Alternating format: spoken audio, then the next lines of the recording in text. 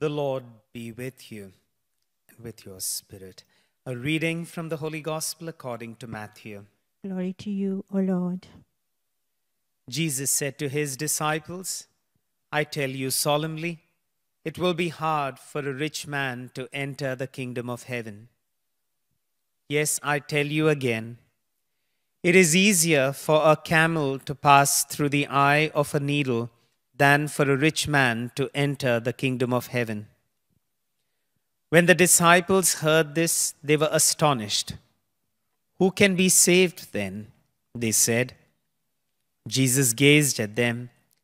For men, he told them, it is impossible. For God, everything is possible. Then Peter spoke. What about us? He said to him, we have left everything and followed you. What are we to have then? Jesus said to him, I tell you solemnly, when all is made new and the Son of Man sits on his throne of glory, you will yourselves sit on 12 thrones to judge the 12 tribes of Israel. And everyone who has left houses, brothers, sisters, father, mother, children, or land, for the sake of my name, will be repaid 100 times over, and also inherit eternal life. Many who are first will be last, and the last first. The Gospel of the Lord. Praise to you, Lord Jesus Christ.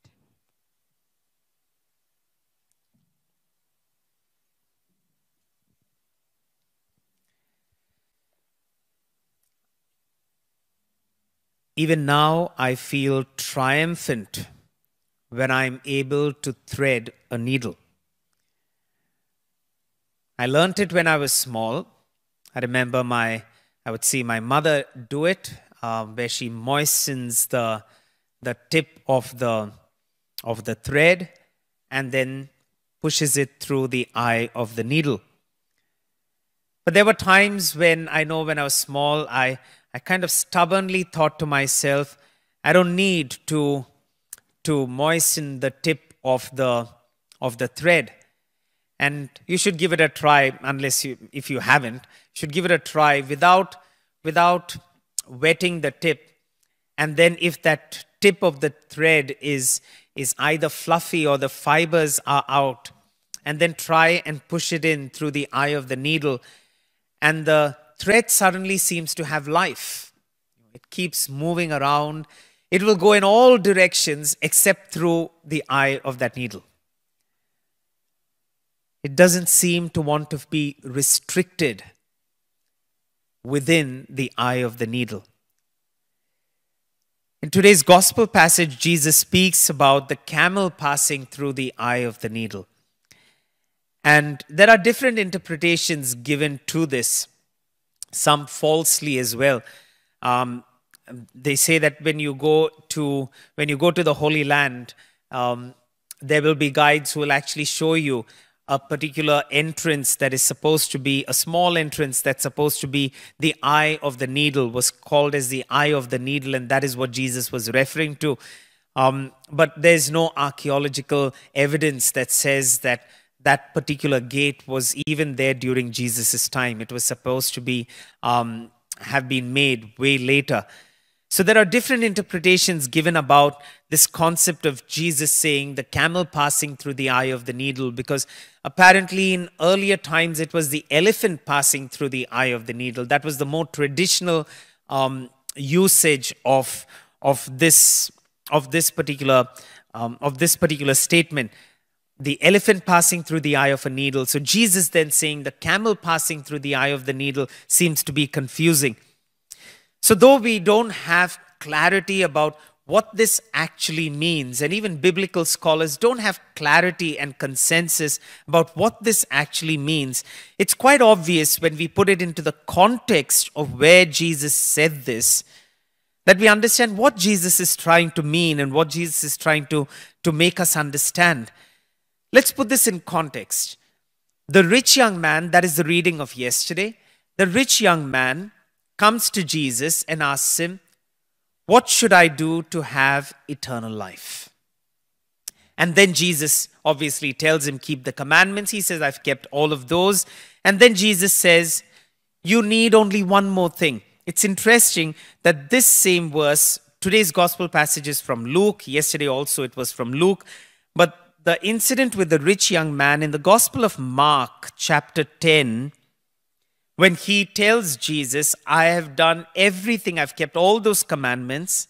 In verse 21 of Mark 10, it says, Jesus, looking at him, loved him and said, there's only one more thing you need. Go and sell all your possession. He loved him. So it wasn't Jesus putting him down, but rather Jesus loved him and said, there's only one more thing you require. There's one thing that is stopping you from having total union with me. And that is go and sell your possession. And the word tells us he goes back sad. Why? Because he was stuck and attached to his possessions. So what richness is Jesus speaking about? When Jesus says, the rich cannot enter the kingdom of heaven, it is not in reference to people who just have money, but it is in reference, keeping in mind the context in which we are speaking. The rich young man who has come there with his possessions and couldn't let go of his possessions. So the richness is connected to the attachment to richness. The attachment that you have to riches. And that attachment will stop you from having that union with God, says the Lord to us. That attachment that you have to riches. Now that riches doesn't necessarily mean wealth. It can mean anything else.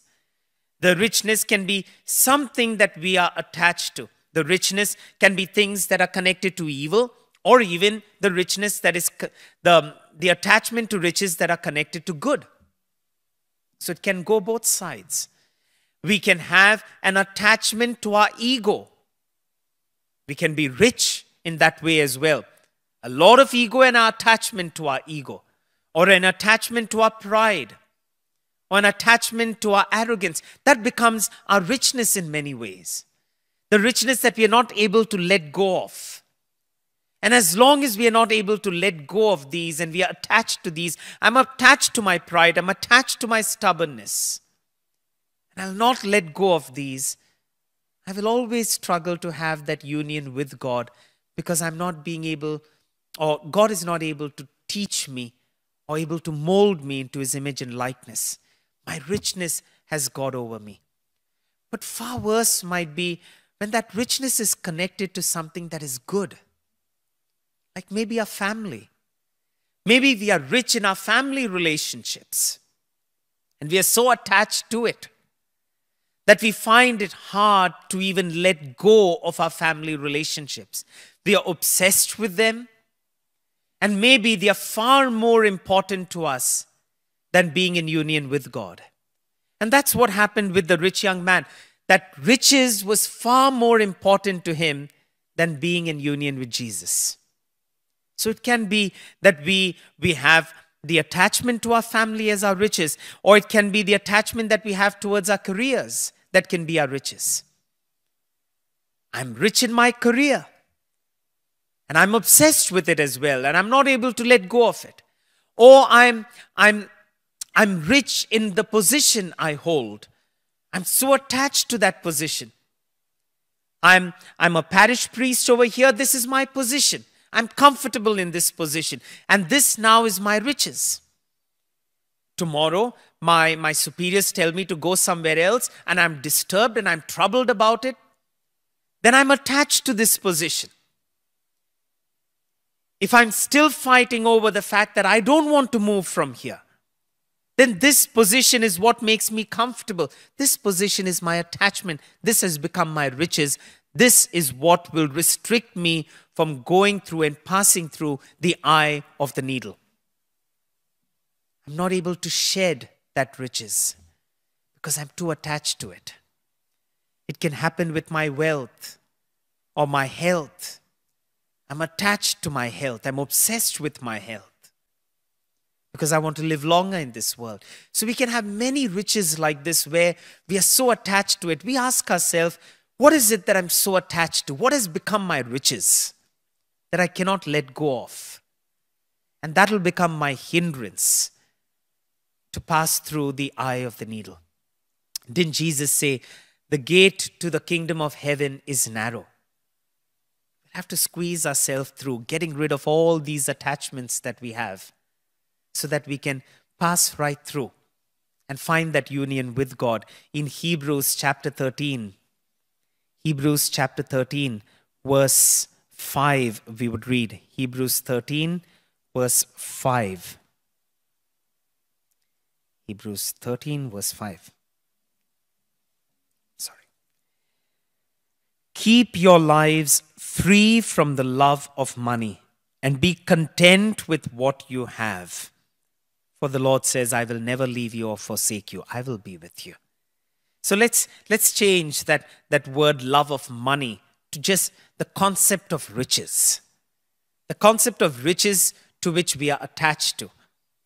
Keep your lives free from those attachments and be content with what I give you, says the Lord. And I will be there for you. No wonder the Lord says in Matthew chapter 6, verse 24, no one can serve two masters. For a slave will either hate the one and love the other, or be devoted to the one or despise the other. We cannot serve two masters. We cannot serve the attachment to the riches of our life when we want to serve our God. So we choose today. Who is it that is important? Getting through the eye of the needle, or maybe playing around it and trying to escape it by being attached to our riches? Let's close our eyes for a moment. Lord, we thank you for the blessings you've given us in life. Our families, our health, our wealth, our relationships, our position, our careers. But maybe, Lord, at times, these have turned into our riches that we are attached to. We are disturbed when any of them have to be shed. We are disturbed when family relationships and in family relationships, someone passes away and we can't let go of it. Then that becomes my attachment of riches. Or when I'm asked to move from one position to the other, or when certain aspects of my career have to be shed in order to be in union with you, and I'm disturbed by it, I'm attached to these riches. Lord, give me the grace that on this journey of life, I'm never attached to my riches. I thank them for it. But if one day they have to be shed so that I fit through the eye of a needle and I find my union with you, then give me the courage, the strength, and the heart to shed them all. Because it is you who are far more important to me than anything else.